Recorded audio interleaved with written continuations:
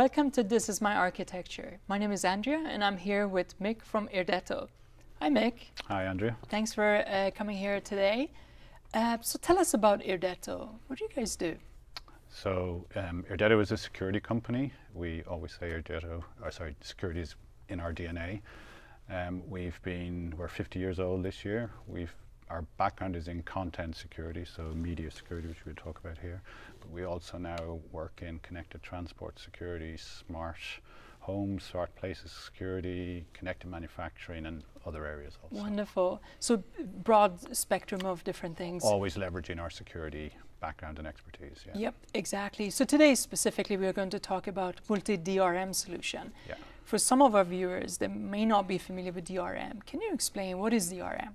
Yeah, so DRM is digital rights management. It allows the owner of high-value content, whether it be video, audio, whatever, encrypt that content and securely pass the key from themselves, from the owner or the operator, to the user. Okay, excellent. So I see operator here on the screen, Irdeto Control.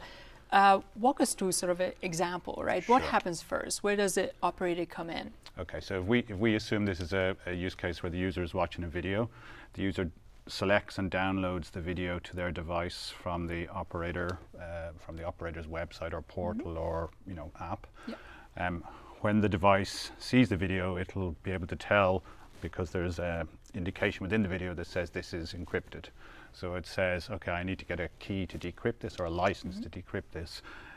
It will send a message to the Irdeto Control, which is the name of our multi-DRM solution, and we will check based on the user, the device type they're using, on where they're watching it, and so on. And if they're entitled to it, send them back a license, which includes the decryption key and some rules about how you can use it, where you can, whether you can connect a HDMI device, so an external screen to your device, and how long the license is valid for, and so on. I see. So as a user, I can use multiple different, wide range of devices. Yes. Can you talk us a little bit more about what is the supported devices for Irdeto Control? Sure. So, and again, a really good question, because multi-DRM, the multi-part is to support multiple DRMs, and the reason there are multiple DRMs is because different devices natively support different DRMs.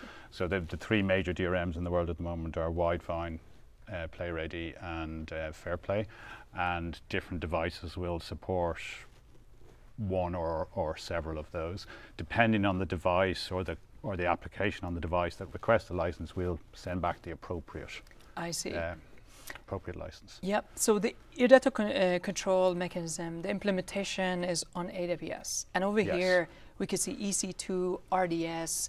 Walk us through kind of this architecture. Where does that start, right? So you have content, encrypted content. Where does it start? Okay, so if we look at this flow here, which is the request coming into Irdeto, that will come in here to a pod within our we use Kubernetes, so a pod within our Kubernetes cluster. So it'll come into an adaption module or function for that particular DRM, so whichever DRM it is. That allows us decrypt the message, look at the content ID, and this will then speak to another function which contains our rules. Pardon my writing. Which will allow us apply rules for that particular content, make sure that user is entitled to see it, make sure that particular device type entitled to see it, maybe restrict some of the rules will restrict the resolution for particular devices and so on. And that will send a message back here, and assuming they are allowed to see it, we will encrypt the DRM message and send it back out again. I see. Yeah. So there's a rules engine here. Where is that data stored? So we also have a function which we call our core function, which allows us create the rules, allows us create policies, bundles, entitlements, and associate them with each other, and so on. All of these rules, and in fact all of our stateful information, is stored in our control database, as we call it, using RDS. Interesting. So you mentioned Kubernetes, and you implemented your Kubernetes on EC2, and within the EC2 you mentioned pods as well. Okay. How do you orchestrate all this? So I see DRM-A. core rules. There's multiple different components. What is the orchestration framework for handling this cluster?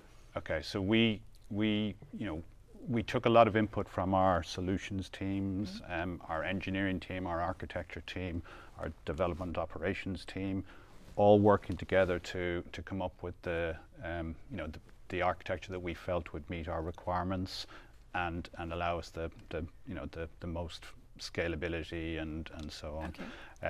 Okay.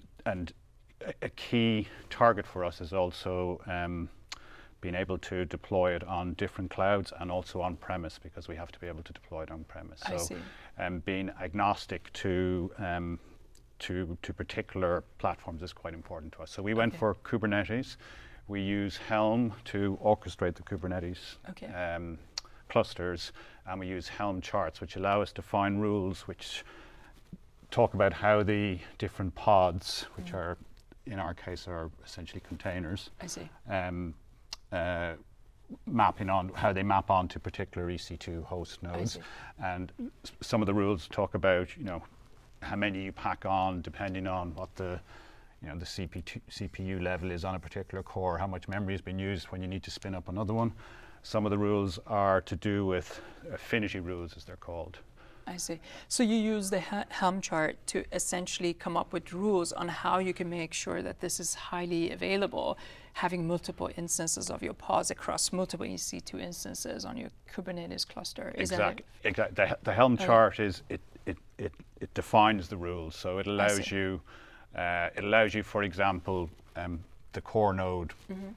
We generally would have at least one per availability zone. I see. And we would also, if we wanted to, if we had enough capacity, we needed to add another one, we would not add it, for example, here. We would add it on one of the other EC2s so that they're both not on the same EC2. So sorry, I'm using that as an example. You can write rules that allow you to do that type of thing. That's very interesting. So I could see, we can talk about massive scale here. I can imagine, content, delivery. What are we looking at here? How do you scale across this? Okay, so scale is very important to us. We, in the last month, I think we delivered 1.6 billion licenses, actually more than that, 1.6 billion licenses. So you can understand scale is very important to us. Absolutely. The Kubernetes clusters, Kubernetes has a concept of a master node and worker nodes, and essentially you can scale as needed. You can set rules to decide to scale based on CPU or storage and so on. Scale up, you will generally scale and try and fill up the space in your hosts, and then if you need a new host, you can spin up a new host as well. And the reverse on the way down, which is obviously very important because it's very expensive if you scale up and don't scale down again. And scaling down is, again, it allows you to do clever things like if we decided we didn't need, let's say we had a couple of DRMAs here. So we didn't need this one. What it would do actually is it would actually stop any new requests coming into it first of all. I see. And then it would allow it gracefully die, and as soon as it's got no traffic on it, shut it down. I see. Does this sit in one AZ, or have you distributed workload across multiple in different regions? So we always distribute it for reliability and resilience. A deployment will always be across 3 AZs, and depending on the particular operator or customer's needs, it may be across different regions as well. I see. And then also we have another RDS here. What does this represent in this ecosystem? So that is our data warehouse. So we collect events as they happen, and we report on them. We use we can report ourselves using an application called Tableau, and we can also export data if our customers or our operators want to see that as well. Very interesting. So essentially, this is where you can do reporting and other ad hoc queries against that. So as you were doing this, what did you learn, working through these design principles?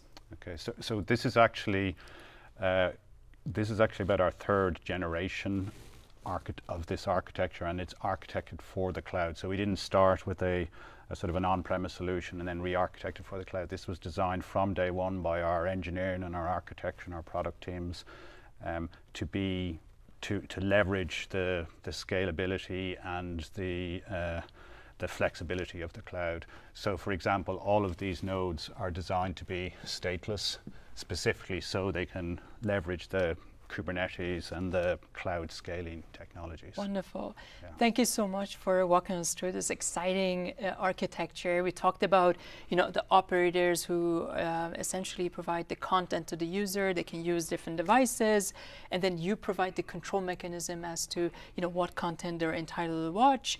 By leveraging the DRM, the core, the rules engine that is stored in RDS, and also data warehousing where you do backend reporting. Thank you, Mick, for being here and presenting this excellent architecture. Thank you for giving us the opportunity. Yeah, of course. And thank you very much for watching. This is my architecture.